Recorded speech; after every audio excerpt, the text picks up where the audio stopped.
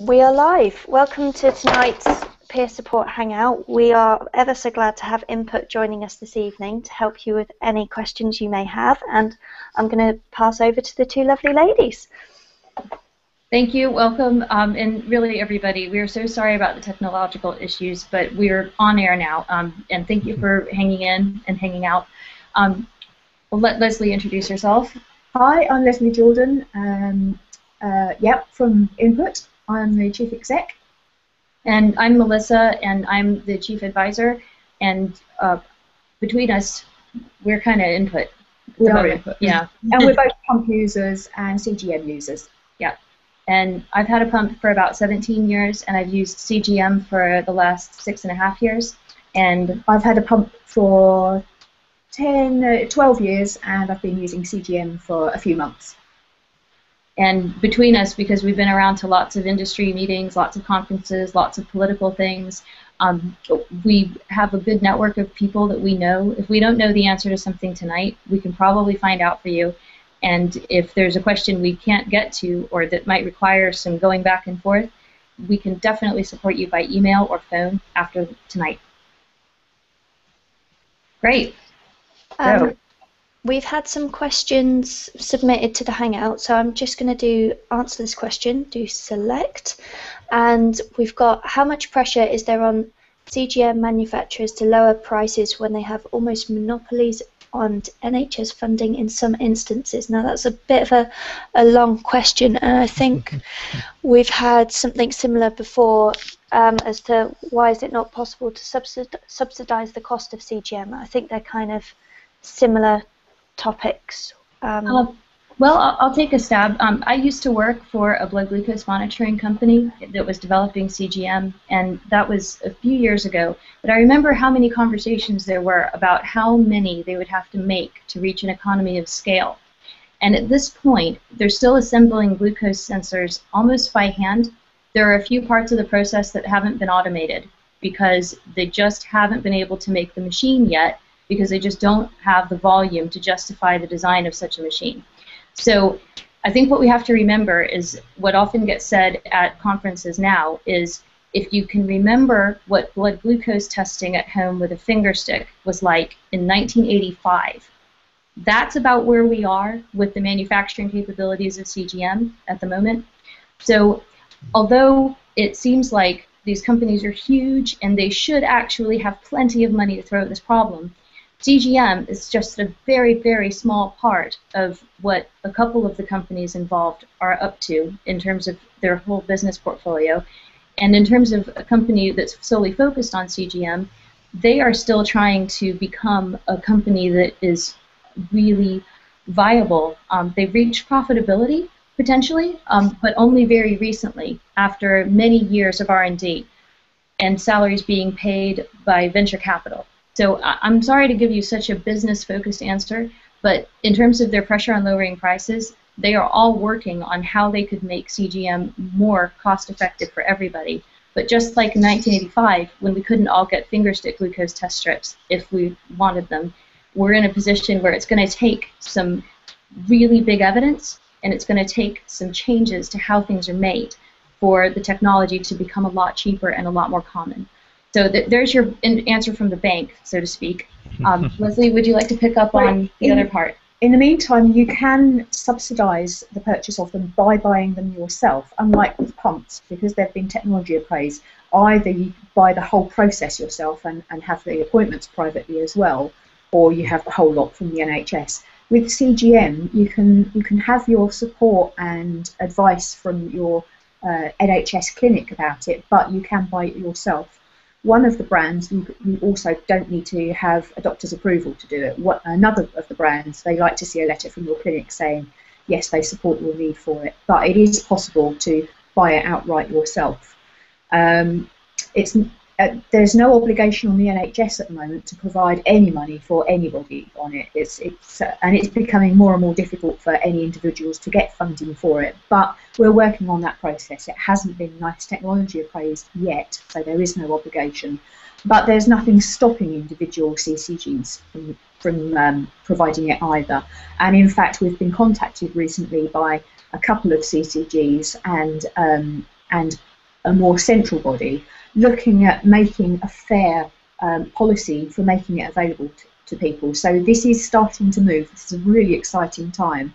But with the NICE technology appraisal that would make the funding mandatory, the thing was they didn't want to push it, the manufacturers didn't want to push it too soon, because until we have the evidence that says, yes, this is going to be definitely cost effective for the NHS for a certain group of people, then it's better to have no technology appraisal at all rather than one that says, no, this really is no good, because then it wouldn't be looked at again for another 5 years or so. Yeah, 5 years if you're lucky, in fact, because the 2008 appraisal on pumps was supposed to be reviewed and reissued in 2013, and the consultation of stakeholders has not yet begun, and we're at the start of 2014.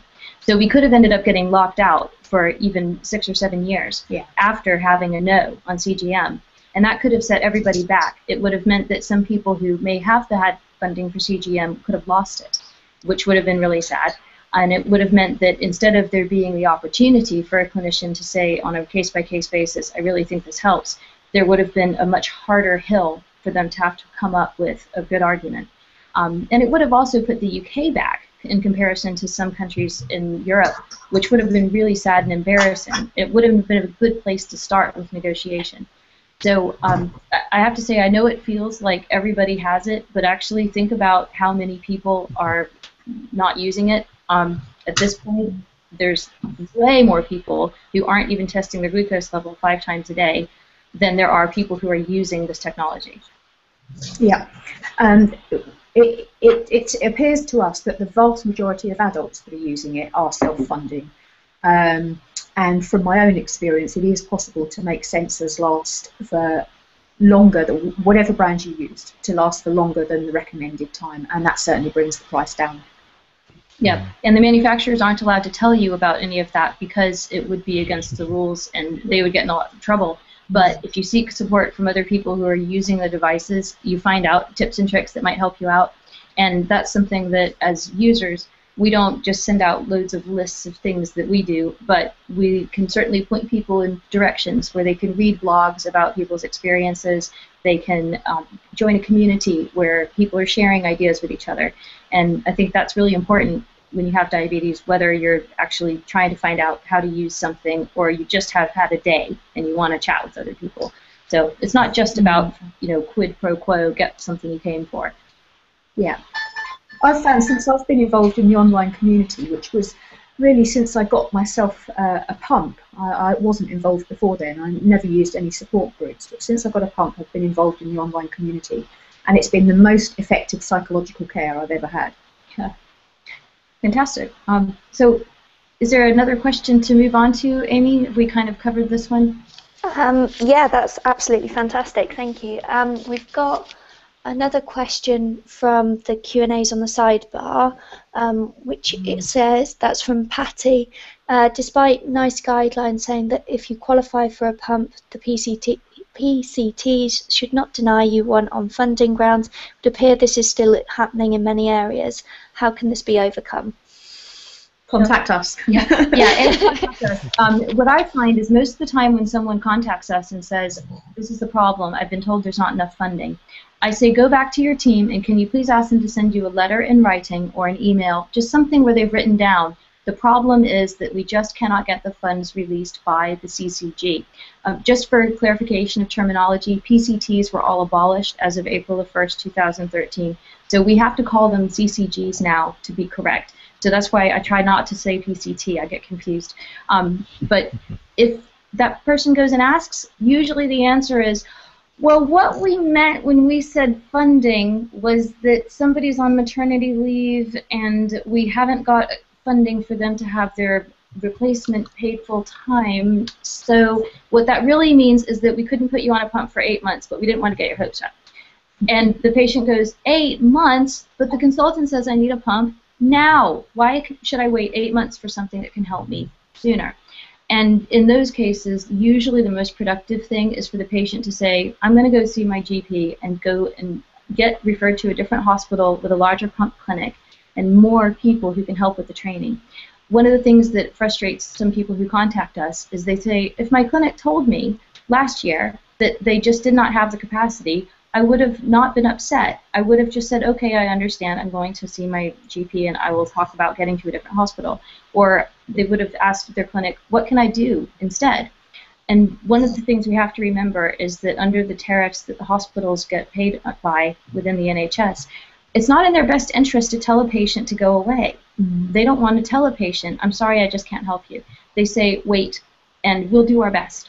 And because they're nice, nobody as a patient wants to get very upset until it's been a really long time. So sometimes people contact us, they feel they're at the end of the road, they feel that they live in a very bad area, and they wish they could move house because they think things are much better if they go somewhere else. But in fact, it could just be that it's their hospital, and only in the last, in the last 2 years we've had 2 conversations which turned out to be people inside of the administration of a PCT, because we haven't heard it from a CCG yet, saying, oh, really? We have to do that? But we've had a couple hundred inquiries from people who said, I've been told the problem is funding.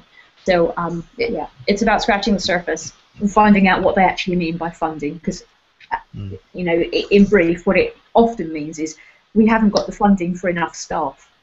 Or we haven't sent enough people on training, and we haven't prioritized it as a clinic that actually we must figure this out.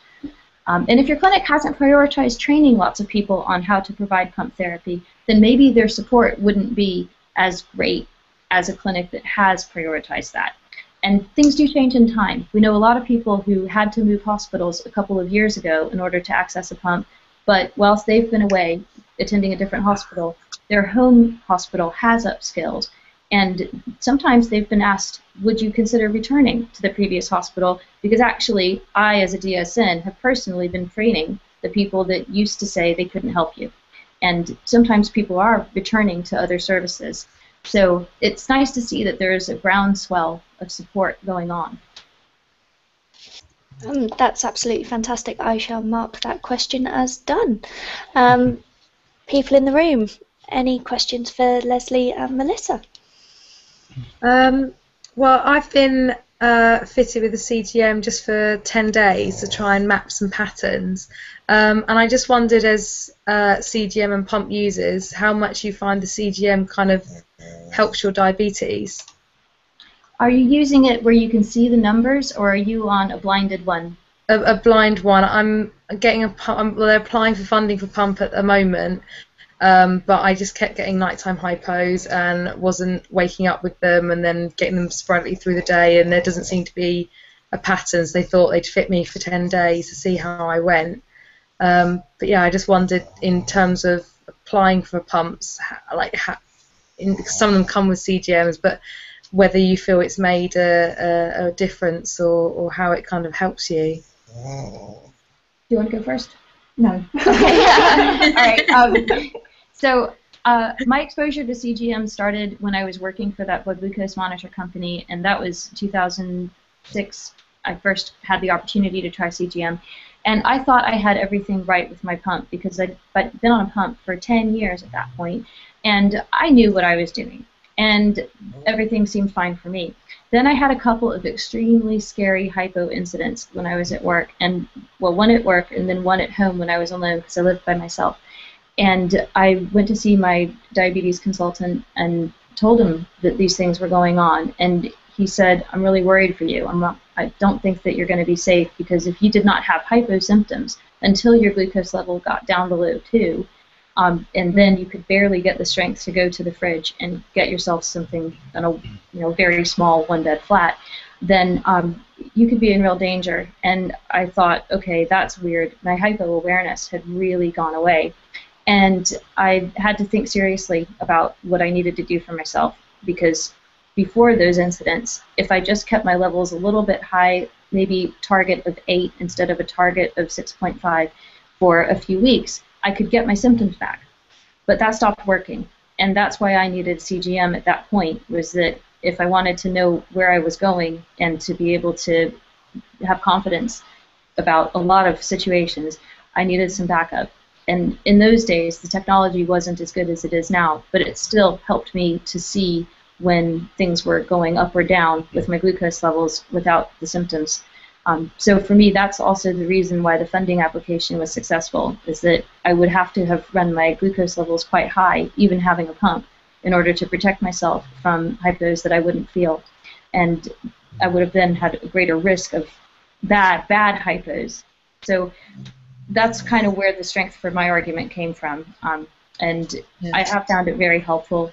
I keep using it, even though it's an extra little fiddly bit, and sometimes it's in the way, and sometimes it's not always right, but I do get value from it. I've been using CGM since April, and I'm fully self-funding, and it's still worth me finding that money to do it. Since using it, I've found that my HbA1c has come down by a whole percentage point in old money. But if you ask the question on the Diabetes Online community about which piece of technology would they prefer, if they could only have CGM or a pump, which would they go for?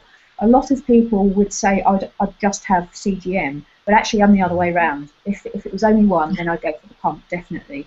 Because I have problems with reliable absorption of my insulin. So if I was injecting, CGM would just be showing me how helter-skelter I was. So definitely the pump for me, but other people would disagree. Yeah, and at this point we're looking at the paradigm of, if your pump hasn't sorted you out, then maybe CGM can help. Whether this will change in the future with new insulins that get created and with new understanding of exactly how our bodies work, it's amazing how many discoveries about the human body the artificial pancreas researchers are making, because they're actually putting technology on people and giving them food and then going, whoa, that's what happens when you eat pizza? I had no idea. And the fact that just in 2012 we had a new research paper about the effect of a high-fat meal on people's blood sugars. I thought, if you got 12 people with type 1 in a room and asked them what happens when you eat a high-fat meal, you would have saved a few $1 million. But Yeah. But it takes time to validate these things, and because that stuff is going to be built into new generations of technology, maybe one day we'll have an insulin pump that actually asks us not just how many carbs are you putting in, but is this a low-fat meal, a high-fat meal, how much fiber is there, and maybe there will be better decision support than we currently have. In Poland, for example, they actually do count fat units and protein units when they do their dosing. I learned about this just last summer, and it is pretty complex as a calculation. It's definitely not as simple as carbs. But they also have lower basal rates in comparison to how much insulin they take at meals. So whether we are sort of covering our fat and protein units by having slightly higher basals on this side of the pond, so to speak, it's a question for researchers. But it all just shows you how much of diabetes is an art rather than a science. And if you have random bad hypos, the thing that's proven in research to help is a pump. I was going to say there's new research coming out all the time. I mean, the dawn phenomenon has been kicking around for donkey's years. Everybody's heard of that. But how many of us have heard of the get-up phenomenon? I only heard about it recently. Those times when you have a spike after getting out of bed. And it doesn't matter what time of day it is, it matters what time of day you get out of bed. And it's not actually a delayed dawn phenomenon, it's to do with getting out of bed. And when I heard about that in the presentation, I thought, oh yeah, that makes perfect sense. And now that I'm aware of that, then I can keep an eye out for it. But it varies every day. So sometimes I'll get it and sometimes I won't. And that's also something that I learned about dawn phenomenon. The stronger your dawn phenomenon is, the more likely you are to have a massive hypo every few days, because it doesn't happen every single day. So if you've, whether you're on injections or a pump, if you've set your basals to cover your usual dawn phenomenon, then there's going to be a day every now and then when it doesn't happen, and actually you're having far too much insulin. So actually, those of us that are managing to go day by day and survive pretty well and keep well and stay out of hospital, with all these things that are against us and all these variations, it's not just what you're eating and how much exercise you're having. There's so much going on in our bodies that's still only just being discovered. We all do pretty well to manage as well as we do. Yeah, So in terms of your very first question, like whether you should get a pump that offers a CGM with it or not, you always have the option of getting a standalone CGM if you find that the pump that would suit you from the get-go isn't with a CGM. But if the one that you want does have CGM with it, then you have the opportunity to add that sensor at your own cost or with some support from your clinic along the way and see how it goes for you. Remembering that in the next few years there will be so many new things coming out that we can't even necessarily predict right now. It is getting a tougher thing to commit for 4 years. When I first got a pump in 1996, 4 years, the year 2000, everything was supposed to be so different, but the manufacturers had only brought out a new product once every 5 years up to that point. So I thought, well, if you even have a new product by the time this warranty expires, and now we're on a cycle of almost an 18 months, and it's narrowing to 12 months, and I got a replacement pump in April, and I'm like, damn, you know, I might miss something really cool in the meantime, but by the time that I get something new, it might be awesome. So we have a lot of different time scales now, you know. Yes. Oh, and just to throw in something that's quite timely, I was just feeling quite like, you know, not quite right. There's something off. Just checked my handset, and I'm steady at 6. So it's obviously because I'm excited about our chat rather than feeling hyper. Yeah, It's really nice to confirm it. yeah, I'm in the same boat. Maybe we're frightened what they're going to say next. Yeah. Live on the internet. Yeah, scary. Just Thank you very much. Thank you. Timing. Heidi has asked, or has said, I'm having an insulin pump fitted early March. What will be the changes I will see to my control early on, if any? I know this isn't quite what we had as the main topic, but I thought you guys might be able to help with your experience as well. Well, the first change is going to be you're going to have to write a lot of stuff down for a while and figure out what works for you, because once you remove the sort of blinding factor of having your long-acting insulin, you might find out that you need different amounts of insulin for meals than you thought. You might find out that actually your basal rates that you first get don't work when you have your period, and you're going to need to figure out what works for you in your PMT days and also in the days when you're actually having your period. Sorry, it's a bit of a girl chat for the guys in the room, but that's something a lot of women I've gotten in touch with who used to just have the occasional wobble with their glucose levels before or during their cycle actually said, whoa, once the long-acting insulin was off the menu, I realized that I actually had really significant changes in my levels, and I didn't have to just eat extra those days or just starve myself those days. So that's something, learning curve. I think be prepared for a learning curve is the biggest thing I can say about your control. And sore fingers. Yeah, lots of testing, but also like working with your team. It might be a really intense time to learn about your own body and to expect some more support from your team. Work with them. If they say, send me this information this day and we'll have a chat, it's going to be worth it to do that, even if it sounds like extra work at the time. I'd also say, in terms of the reason why you're getting a pump, if you're getting a pump on the high A1C criterion, you might also find you have fewer hypos once you get a pump.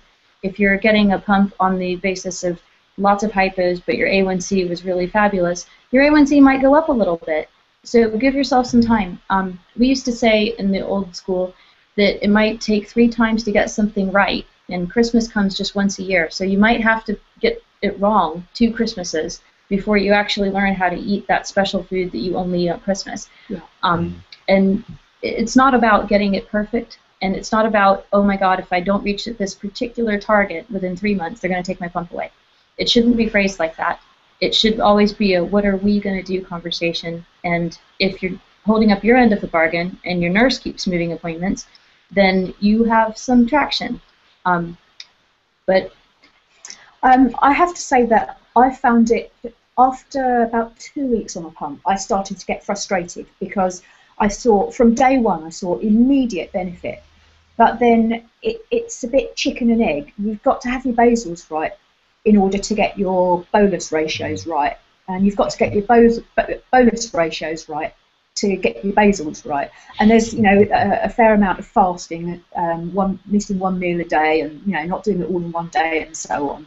But as soon as I could see the light at the end of the tunnel and how wonderful it could be when everything was settled down, when I had my ratios correct, when I knew exactly what my correction ratio was for different times of the day and so on, I could see how much better it was going to be. But all that stuff takes time. You know, you've got to live through those days. You can't do it all at once. It all takes a few weeks to work out. Yeah. And I started to think, oh, if only I knew what this was and I could get that perfect. So yeah, just within, you know, just out of reach is this fabulous control. But you've got to put in the work to get there, and it takes time to do that. Yep. So don't expect everything to be perfect straight away. And Give being yourself patient. some time. Yeah. Yeah. And being patient with yourself, so that, you know, okay, if you get it wrong today, you have tomorrow to try to do it again. One of my good friends who has a pump and I got together for coffee a few years ago, and it was just after the holidays, and she said to me in a very serious tone, "Do you know how many carbs are in a Starbucks mince pie?" And I said, don't know. I threw out a number, 60. And she went, "How the hell did you know that? Because it took me 4 to figure it out." And I was like, 4? And she's like, "Yeah, I got it wrong the first time I had one. A couple of days later, I had more insulin with it. I thought it might be 35 grams of carbs." And, you know, each time she took more. And then finally she's like, "Now I'm sick of Starbucks mince pies, but at least I know the answer." And now they are better about giving us the nutritional information than they used to be. I suppose the other thing to think about in terms of control is that you might find more freedom in eating because you don't have to inject every time that you fancy something or every time that somebody passes around a treat. And I am really used to hearing from people, "I got a pump, and maybe if they were a little bit overweight before they got the pump, they didn't have as many hypos, they didn't have to treat as often, they sort of lost some weight when they first got the pump, or they maintained their weight. And then maybe it started to creep up a bit, and they started to think, oh dear, you know, where's this weight coming from?" And my phrase is always, "You'll learn to eat how you like with a pump. Now you're going to learn how to exercise with a pump." So there's lots to keep learning, and there are different styles of bolus that might work with different foods. And you might find that you get some hypos after meals when you figured your carbs correctly. And the solution to that could be to work with your team on figuring out how to use the combo or the dual or the extended, whatever your pump calls it, bolus, and read more books. A lot of people I talk to have never actually sat down and read a book about diabetes. "Well, I've had it 20 years. What could a book ever teach me?" Well, the doctors may not have diabetes. That's not the only reason that they need to read books. We need to read books too, or go to support forums and get the tips on whose videos to watch if we're not up for the book version. I always tell people there's a book called Think Like a Pancreas, and you should read it. Yeah. It's by Gary Shiner, and he's a long-term type 1 who's a diabetes educator in the U.S. And Gary absolutely gets it, and he's heard so many stories from so many different types of people as a clinician and as a friend and as a peer that he knows we're all different, but he knows some things tend to work, and if they don't work, how to find more information to help yourself. So that's a great book to read before you go on a pump, and then probably again after you've been on a pump for a couple of months, because your perspective will change. Yeah. Talking about perspectives, your satisfaction with your control might change as well. When I was on injections, if my first thing in the morning test was in single figures, I was delighted. That was a good day. Now, if I wake up and I'm 7.5, it's a disaster. What went wrong? 7.5, I should be 6, 5.5. So my control has actually improved hugely, but I'm not necessarily hugely impressed with it because I expect so much more now. Yep. So when you start getting yourself on tighter and tighter goals, or for women if they're trying to target having a family, the amount of pressure we put on ourselves and the amount of pressure we might feel from our team can affect our level of satisfaction. So it's important to sometimes take a step back and think, is this really the end of the world, or am I actually probably doing okay? And all right, if I think I need to do something different, what is it? And remain engaged, because it doesn't actually automate anything. The only thing it does is every 3 minutes it kind of goes zoop by itself. The rest of it's up to us. Yeah. Next question, maybe? Sorry, I had my microphone muted. We've got a question from Michael, which says, I'm being constantly passed around between my GP team, dietitian, and diabetes specialist for a referral I asked for 18 months ago. GPs say I'm not eligible despite meeting criteria. How do I get one then? Okay, so this is about access to a pump. The first thing is the GP shouldn't be making that decision because it's not within the NICE technology appraisal for the appraisal to be made by a GP. It says that the therapy should usually be supervised by a specialist team with the training. And so it's unfortunate that this has happened, that Michael's been in this situation. The first thing that I can think of is to go to the GP and make it very clear, I need a referral to this specific hospital. Input keeps a list of hospitals that we understand to be very good at pump therapy on our website. You can just go online and you can click the little tab that says insulin pump therapy, and then in the drop-down menu there will be pump clinics. You don't have to go to the one that's closest to your home. You can go to any one, if you live in England, that you are happy to travel to. You may have your GP saying, oh, I'm not supposed to refer you to one of those clinics. You can only choose from these ones. We can usually help if the GP is a bit of a barrier on that access point. If you're in Scotland, Northern Ireland, or Wales, the access to the services is different, and we'd probably need to hear from you directly, and we might be able to give you some more support personally.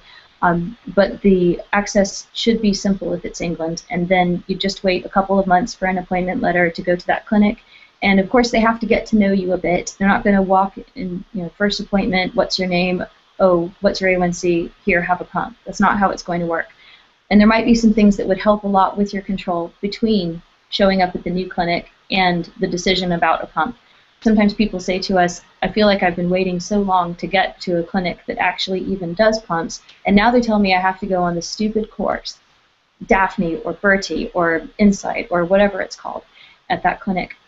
Actually, it's worth going on it. Not only can the clinic say, yes, we have given this patient structured education, which is the first thing that they should have if their diabetes is out of whack, but you'll have all the tools that you need to start preparing yourself if a pump is the right thing for you. You're going to approach it with a much higher level of knowledge and understanding about how diabetes works, how your diabetes works, and that there are tools that you have at your fingertips to help yourself.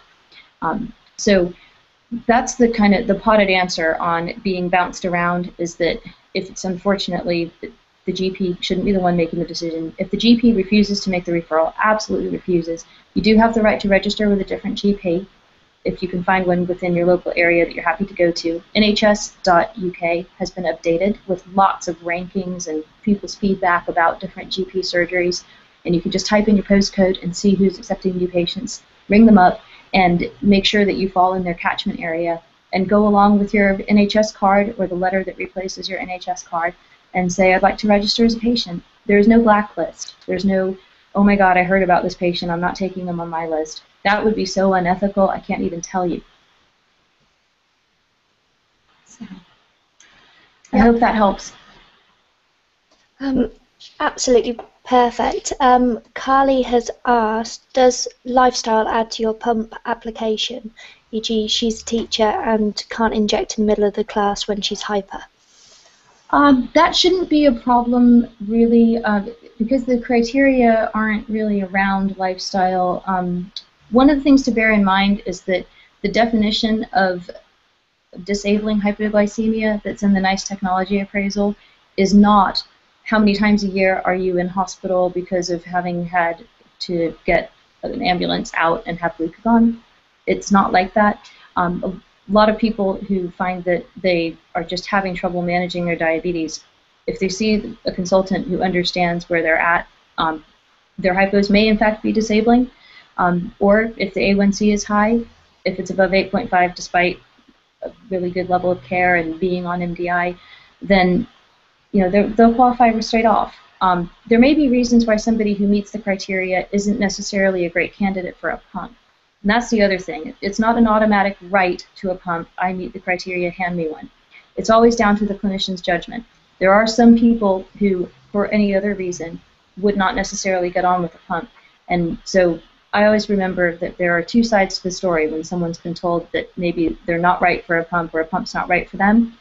And also getting a second opinion can help a lot. You do have the opportunity to say, I'd like to be seen by a different doctor in this particular hospital clinic, or you can, as I mentioned before, for the situation of being bounced around to different GPs and hospital opinion leaders, you can say, I'd like to see a different hospital for a second opinion.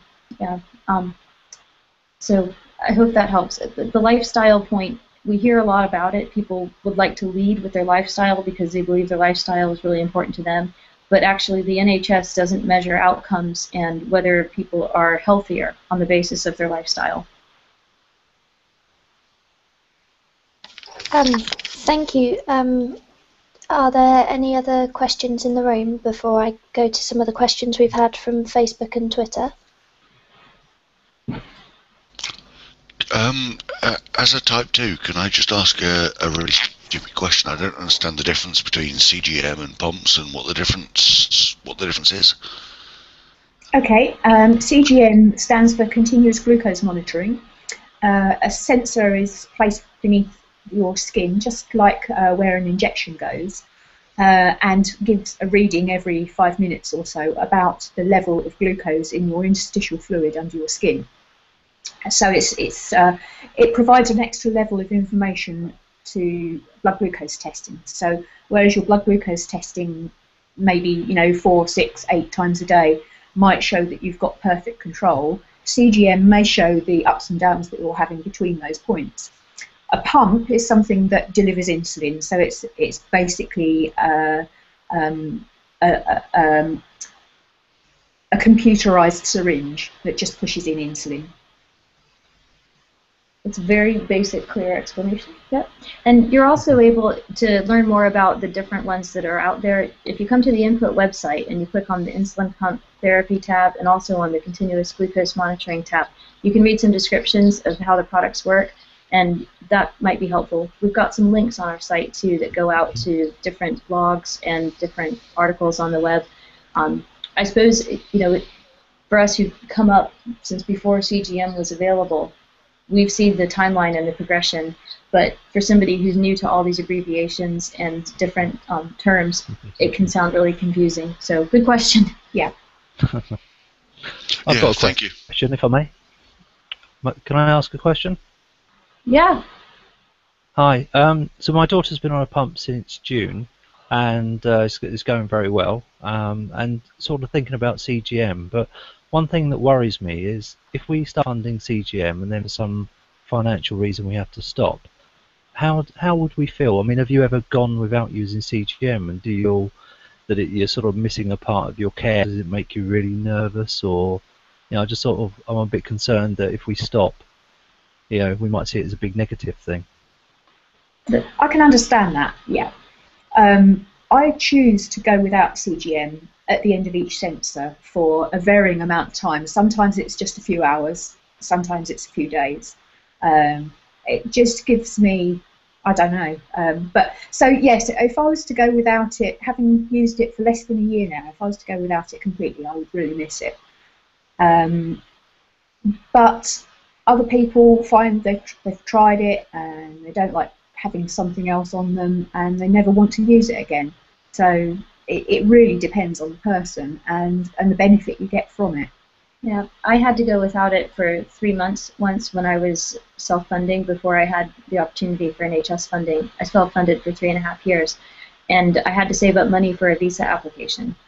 And it was like, wow, the Home Office needs me to have X amount of money sitting in a bank account for 3 months in order for them to approve my application to stay in the country. And it felt so unfair to me, but it was what I had to do. And I thought, well, my overall life plan is more important than 3 months of CGM. Yeah. And if I have super bad issues, I'm just going to need to make sure I test a lot. So I was testing like 10 or 12 times a day, and my A1C went up just a little tiny bit, and I did have some surprise hypos along the way.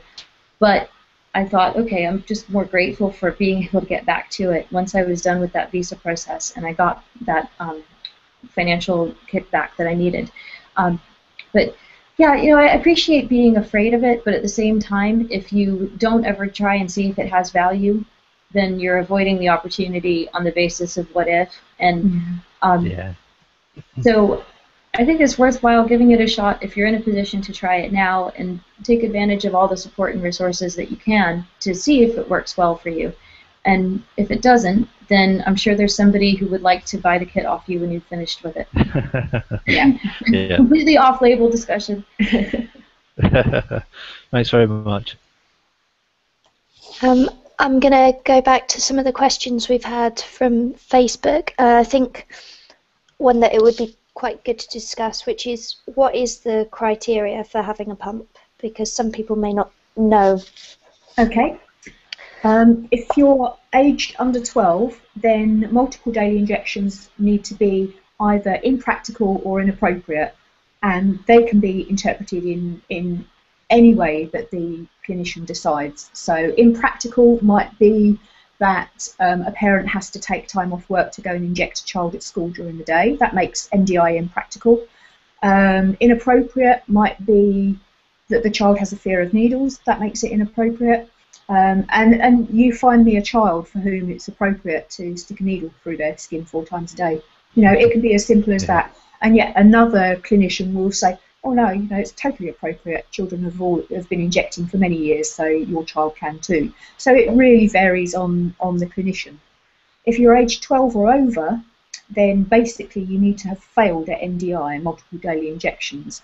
Failing at NDI means that you have an HbA1c of 8.5 in old money or more, despite best efforts. Now, best efforts means that you're carbohydrate counting, you're adjusting your doses according to the food that you're eating, according to your exercise, according to your results, and you're on Lantus or Glargine. Yeah, if you can take them. And if you can take them. If there's some reason why you can't, then they can't use that against you. Or, and it doesn't have to be both, or you're having frequent and unpredictable hypos that either cause you an anxiety about their reoccurrence or affect your quality of life. Yeah. And again, you can see that is, although the criteria are said to be strict, that one can be interpreted in all sorts of different ways according to which clinician you're seeing. Now, somebody that's not so fond of insulin pumps is more likely to say, oh no, that doesn't apply to you, you're getting on quite well. And somebody that's more into pumps will apply that criteria and say far more people fit into it. Some people are getting an HbA1c of, let's say, 7.5, but in order to do that, they need to do 8 injections a day. Well, if I was a clinician, I'd say that's not reasonable. So in order to get a good HbA1c, you've got to do unacceptable things, and therefore you meet the criteria. Because if you were to inject a reasonable number of times a day, such as 5 or 6, then you wouldn't get an HbA1c of 8.5 or below. So it really is, the interpretations are varied across the whole country. So if you feel you meet the criteria, or you feel that you're doing unreasonable things in order to get good control, and your clinician is or your consultant is still not saying that you meet the criteria, then ask for second opinion elsewhere. Yeah. We've spoken to people who've been told that they don't meet the criteria and therefore they can't have a pump.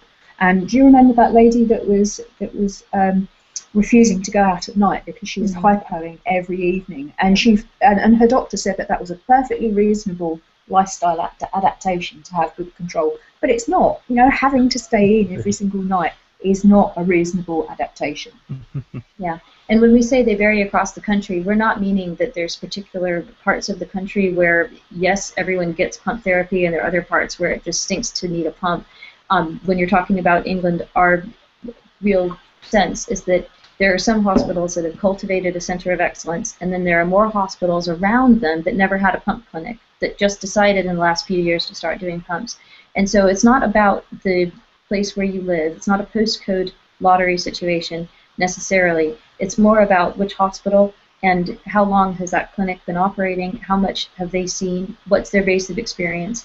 So if a pump company just helped get a particular hospital online with helping them understand how to identify candidates, how to get people started on pumps, then it may take them some time and some exposure to build their own base of experience. So when people tell me, oh, I've been waiting 4 years for my pump clinic to start at this hospital because they always told me that they would get around to having the training, now they finally have had the training and they still don't think that I could benefit from a pump.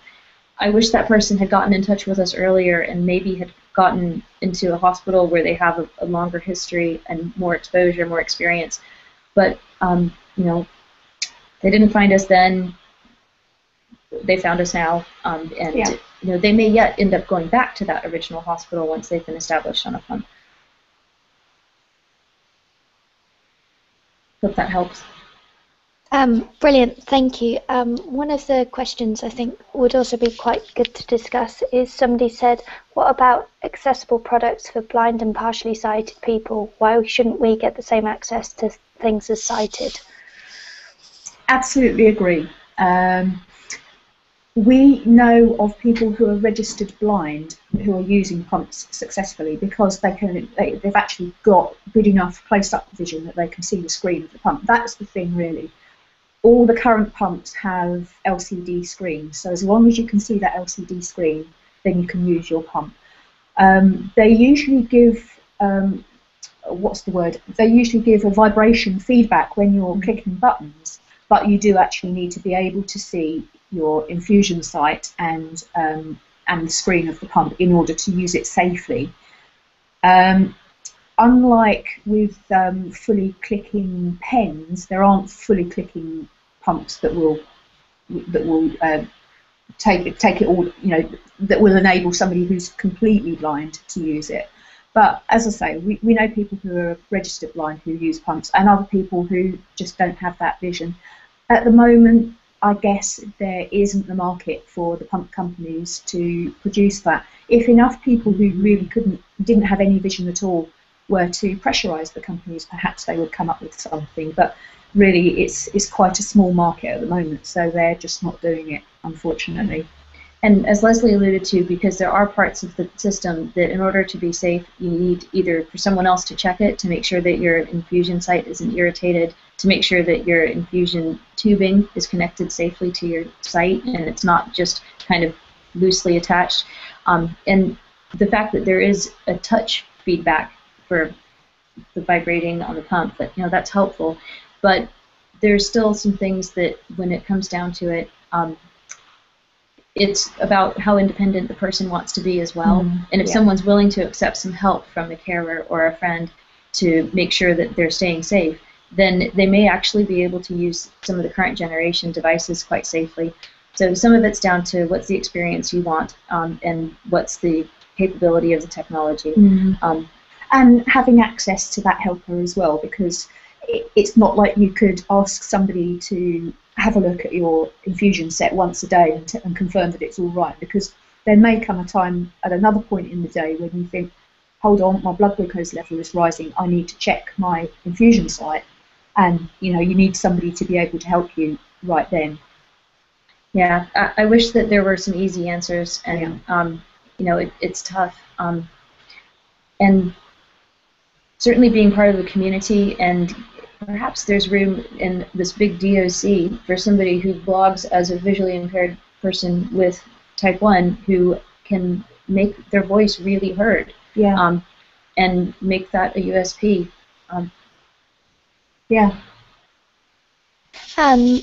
One question that I think could be quite good to discuss, and we've kind of touched upon it before, what does CGMs cost to buy? Can they be rented? And what are the running costs? Plus or minus 20% ballpark figures, please. Okay, we can't, you know, we're not going to do sales here. We will help people to get access to it. So you need to contact the companies to get the up-to-date prices, and you can follow links from our website. But I can tell you what I use. The set I use cost £1,100 to buy the initial setup. Each set I pay £250 for a box of 4 sensors, and each sensor lasts me at least 3 weeks. So that's the realistic cost. Some people find they get less than 3 weeks out of it. Some people get more. And I think probably all 3 sets are around that kind of level. Yeah, so not cheap, but when you think about what you're trying to get out of it and whether you can extend the wear, then you might get quite a lot of value. And remembering that the pump companies and CGM companies can only talk about what is actually in writing and is their policy, you may have to look a bit broader to get the support that you need if you wanted to try to do things that they can't talk about. Like using a sensor for longer than 7 days, for instance. Or using it in a place that they don't recommend. I mean, they all recommend that you use the sensors in the abdomen. I've used, since April, I've used 2 abdominal sites, and the rest have been elsewhere. Yeah, and because the different companies have different registered indications, you might hear that somebody uses brand A CGM in their arm, and that the company behind that product shows a photo of somebody using that product in their arm. And that's okay, because they've got the data to back that up. But company B might not have the same data, and yet you see a photo of somebody that you see online as a friend or just a random who's got that product in their arm.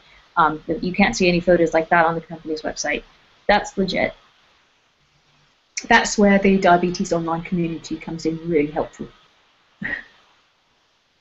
Absolutely fantastic. Just one last thing. I wondered whether you guys had any questions for the people in the room as well. Give you a chance to ask the questions, opposed to being on the hotspot with all the answers as well.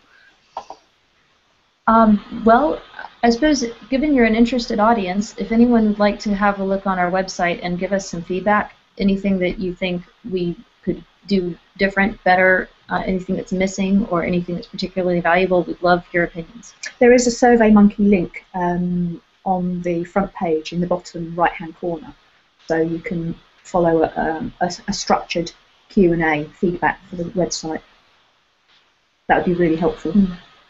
And we'd also love to know if you come across anybody in a chat room or forum, another hangout, who might benefit from being in touch with us. You can do us a massive service, and them a service too, by letting them know about us, giving them our email address, website, preferably the website, because a lot of times people will send us an email and I'll reply with a link to a page on the website, and they go, oh, I feel a bit silly. I could have read that. I'm like, that's okay, it's only the home page. But I think as a community we try to support each other, and we want to make sure that more people hear about us, more people we can help. Yeah. I just wanted to let you guys know as well, we've had some thank yous for answering the question. So David said, thanks for that. Really helpful. Self-funding seems the way at the moment, and I can see why too. Just need to fund it now. And Heidi has replied saying, thank you for your reply. I feel a little more confident in having the pump now. I look forward to not having nighttime hypos as I approach my 37th anniversary of being an insulin-dependent diabetic. Here's to my pump fitting day in March. So, Great. Yeah, just wanted to say thank you both for taking the time this evening to answer everyone's questions. It's been absolutely brilliant to have you here. And yeah, thank you very much. We'd Really just like appreciate to it. say to everybody, whatever you're doing, whether or not you're using the pump, whether or not you're using CGM, don't do it alone. The online community is so large that you will find a place to fit in somewhere, and whatever you're learning at your clinic is going to be limited to the staff, their ideas, what they've taken on board, what they're excited by. If you get involved with the online community, then you can learn from a whole bunch of clinics. I have learned so much more from the online community, like things that I've picked up. Everybody's reading the internet, so I'll hear about things that I might not have found myself, or my clinic might not have told me. Coffee helping after you've had a hypo, that sort of thing. And I can go into that later if anybody wants. But really try and find a place in the online community where you feel comfortable and where you feel supported. It's a great support. I would encourage everybody to stay involved. And thanks for having us. It's been great fun. And thanks for patience and for remaining in good humor with us. Yeah. And I've seen smiles on the webcams, so I like that. Yeah, I smile a lot too, so you smile back. Thanks very much. Thank you. Yeah, thank you so much. It's been invaluable. Thank you. Yeah, Thanks for everyone. coming. You. Have a great night. Have a lovely evening, everyone, and see you next week. Bye-bye. See ya. Bye-bye.